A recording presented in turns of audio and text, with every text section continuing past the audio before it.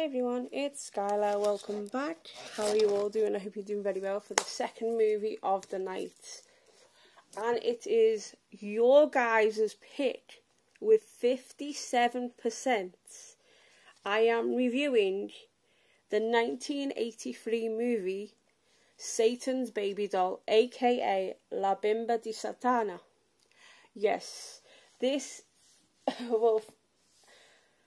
movie is only on for 74 minutes, so it's not as bad as what you'd probably think. So obviously, I can only show you whether it's non-musicized and whether it's non-naked, because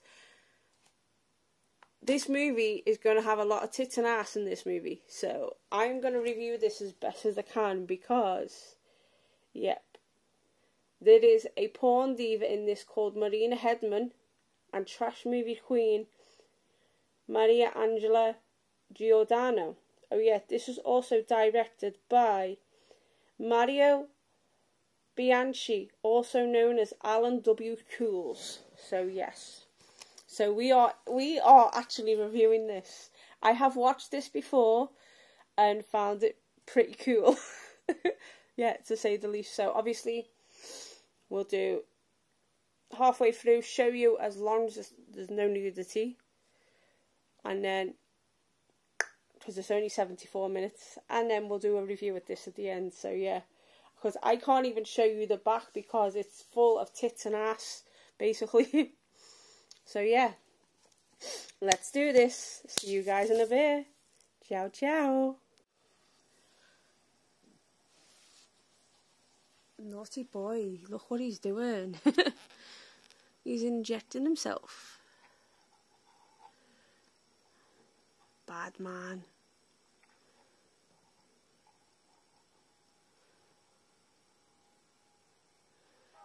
Bad boy.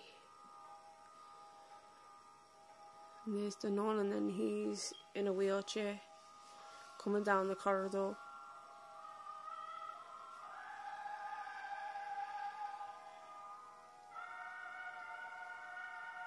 Yeah.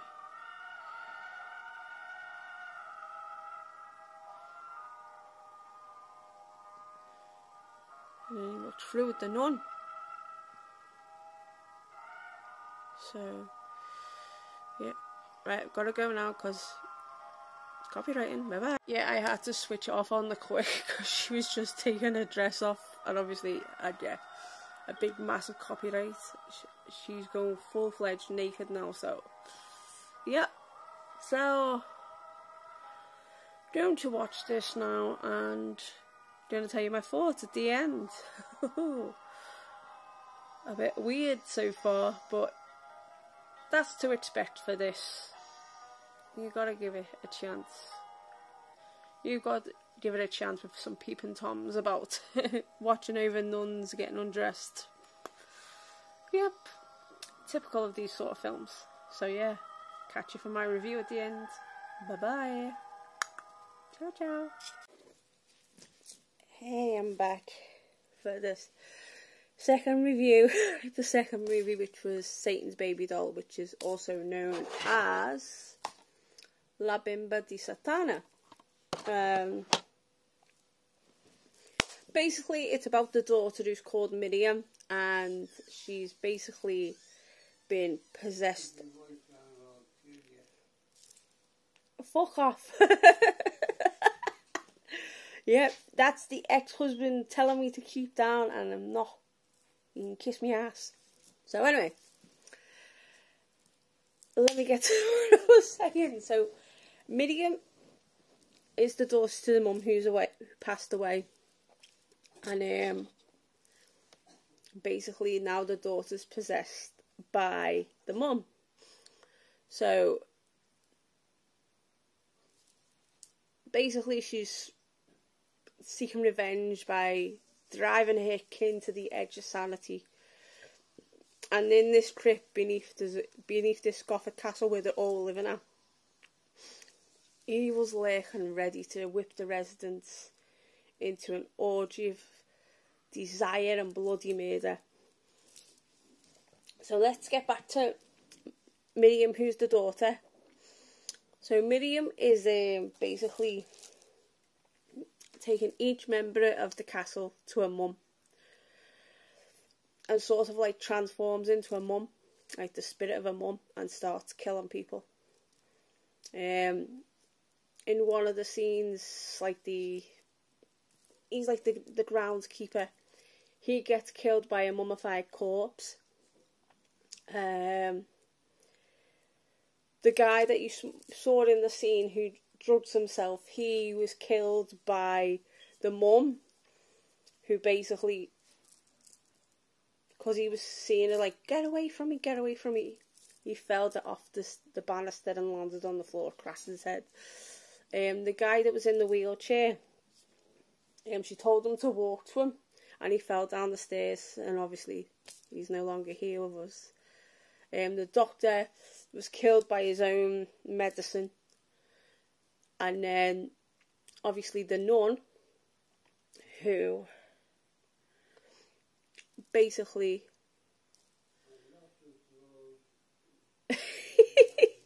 Listen to that twat. So anyway, as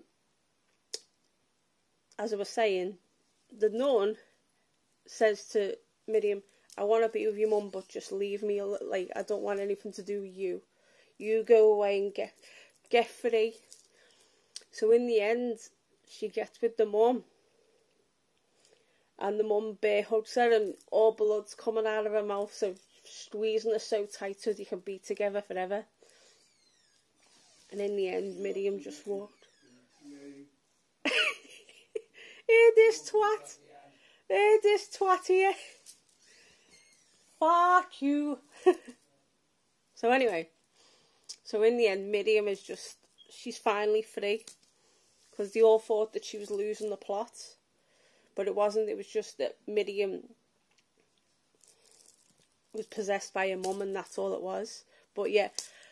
But basically, all in all, I fucking loved this film. I fucking enjoyed it. I enjoyed it more than the first two of last night and the first one of tonight. And I enjoyed myself that much. Do you really want to know? And yeah, I would watch this again. And I would recommend this to people. So yeah, 8 out of 10. I fucking love this. The story, the premise to it, how the girl was possessed and she was ordering her mum to do all these kills, and how the kills were. There was a bit of blood, which is good. And yeah, the only thing is, I felt that this should have been a tiny bit longer. That's my only criticism of this movie. It should have been a little bit longer. I felt it was a little bit rushed in places. But with that being said, definitely recommend this to people. And I would give this an 8 out of 10. Yeah. And this was a movie that came out the year I was born. So yeah, 8 out of 10 for this movie. Yeah. 2 down, 1 to go. Oh, I'm excited for the last one now. Yes. Yes, yes, yes, yes, yes, yes, yes. And you'll know about that in the final part of the video. So yeah. Oh, I'm so excited. So I hope you enjoyed this review. Like, comment, subscribe, all that jazz. Turn that notification bell on and you'll get a brand new video from me very, very soon. So, stay gaudy, have unpleasant dreams, and I will see you all in the next review, which is the final review of tonight. Yes! Love it! Talk to you guys soon. Ciao, ciao. Bye-bye.